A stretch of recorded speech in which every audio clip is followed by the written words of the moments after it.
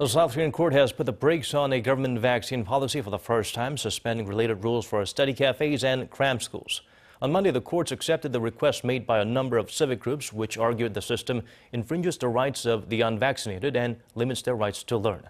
It also added, based on current data, it's hard to say the vaccinated pose less of a threat than the unvaccinated.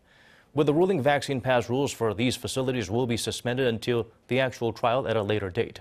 A decision will then be made on whether to proceed or ban vaccine passes for these facilities altogether.